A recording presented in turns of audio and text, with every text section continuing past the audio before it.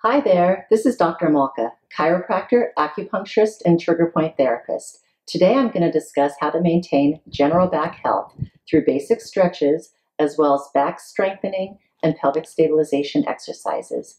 Patients come to me with back pain that they've had on and off for decades, that they've only treated with medication or a little tequila. Big mistake. Often they have permanent dysfunction of their spine, like severe arthritis, and the response to self-care and treatment can be limited. So let's get started on keeping your back happy and healthy so you can focus on the real things that matter in your life and not be limited by pain. So the first exercise is to strengthen your mid-back muscles. So you're going to put your arms like this and squeeze together as hard as you can. Make sure you're not raising the shoulders up. The shoulders need to be down and together. And this is really just an overall really good postural exercise. So when people are kind of hunched over in front of their computer, I pretty much give this to everybody. And the two muscles that you're strengthening in this position are your rhomboids and your middle trapezius.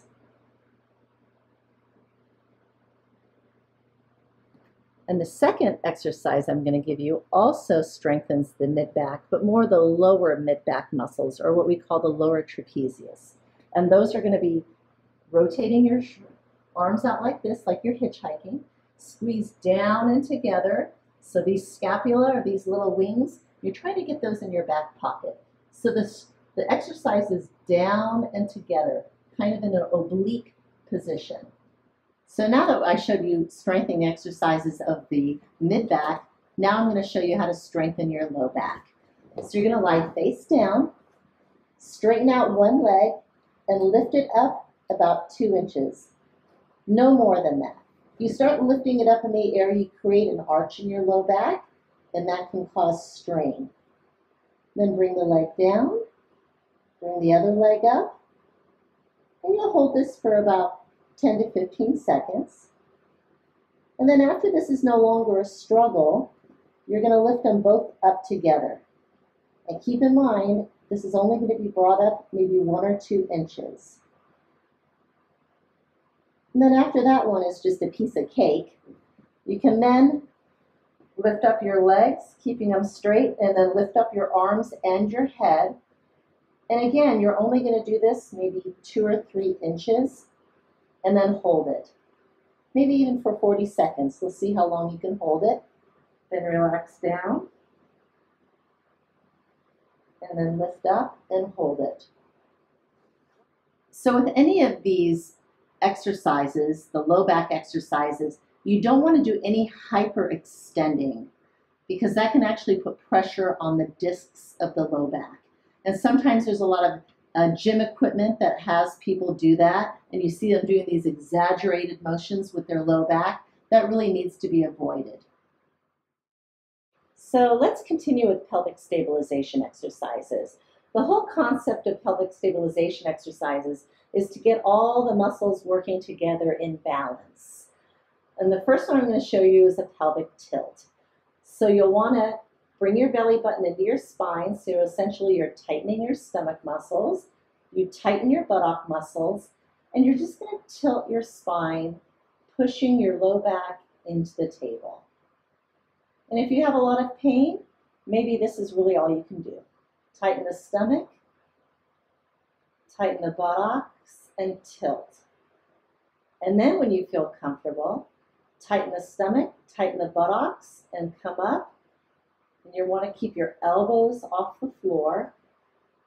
And you want to create a really nice straight plank. And at any time this hurts your low back, just back down. So here we are at the top of the position. And then as you come down, vertebra by vertebra by vertebra, and the buttocks is going to be the last to touch. And then we'll relax, start this again. Tighten the stomach muscles, tighten the buttock, pelvic tilt. That's pushing the low back into the table or the floor, creating a flat spine. Coming up first with the buttock, and then slowly bringing the spine up from the low back up to the mid back, and then up. And I actually call these tushy pushies. That's my cute little nickname for them. And then come down slowly, slowly. And be aware of the control. If you're jittering around in the hips, you really want to kind of lock them in. And then the buttocks is the last to drop down. Again, tighten the tummy, tighten the buttocks, roll the pelvis, and come up, starting with the buttocks, squeezing that buttocks, and then up, and then you're even now. If you're at this point and you feel pretty comfortable, you then want to, with 1 inch, lift the right leg off the table. Now, when you do this, if the hips start dropping, then peel back and then just do the bridging exercises. But if you're stable with that, then bring up the left and then down just 1 inch. And this really tests your balance. Once you feel comfortable marching back and forth with that, you can then lift the leg up, straighten the leg, hold it, bring it back, and then down, and then bring the other leg up, straighten it, bring it back, and then down.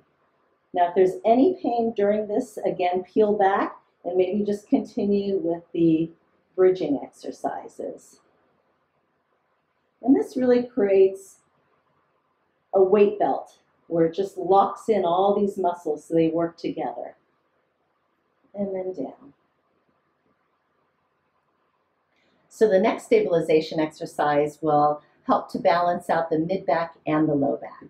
So you're going to start on all fours.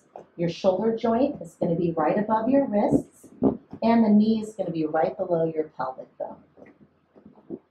And then you want to bring the right hand up and the left leg back.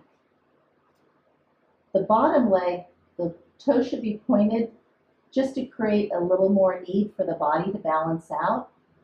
But this should be a straight line and the leg should be a straight line. It shouldn't be up and it shouldn't be down. The idea with stabilizing here is that everything is in alignment, and that creates challenge in the body. And then switch, bringing the left arm up and the right leg back. You can point the toe or just drive the heel back. And again, it should be a nice straight line. And the head is just looking down. And then switch.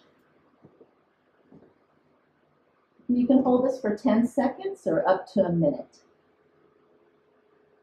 whatever your comfort zone is.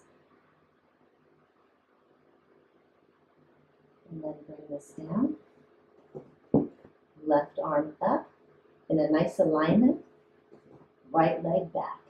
If you curl your toes under, you'll create a little more stability, but you really do want to, this is a balancing exercise, so it's better to keep the toes straight.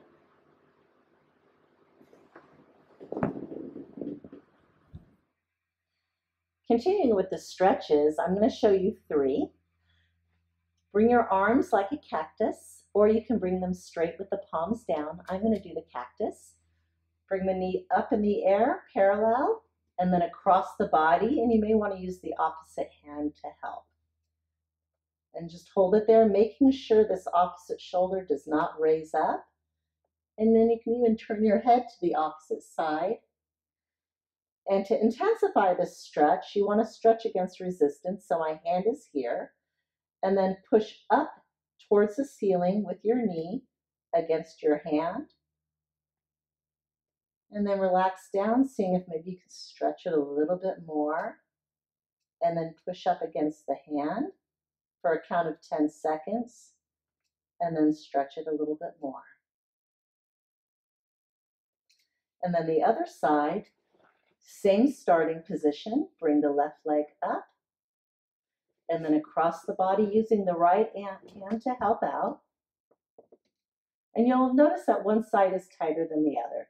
This side feels a little tighter for me. Again, as this knee goes down, you don't want to bring the shoulder up. You want to keep it dropped down. Push up against the hand towards the ceiling. 10 seconds. Relax down. And you should be able to increase the stretch, hopefully. Push up against the hand for a count of 10 seconds. And then relax down again, stretching it a little bit further. The second stretch, and this is a stretch you'll want to use if you're in a lot of pain because it is so gentle, is to bring the knees up to the chest and try to really squeeze together. Give your legs a nice hug and relax. You can even kind of rock back and forth. And this one you can hold for 1 to 3 to maybe even 5 minutes. And to make this stretch a little more intense, you'll do it on your hands and knees. And I'll show you that now. Starting on your hands and knees, you want to stretch your arms out and drop back and down. So you might be starting here. You're going to drop down. And in this position, you really want to try to tuck your pelvis and increase the stretch in that low back. And then you're going to come your final and third stretch. It's called Cobra in yoga. You're just going to be on your elbows, and the pelvis needs to be all the way down on the table or your bed or the floor, wherever you're doing it. And then when you don't feel so much of a stretch here, go ahead and go up onto your hands and stretch it more. But if you get to the point where you're doing this and the pelvis starts coming up, peel back. That pelvis needs to stay solid on the floor. And this can be held, let's say you're down here.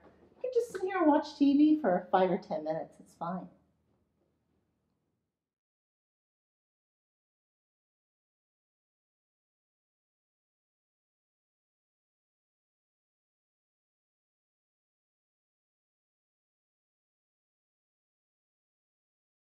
Ready.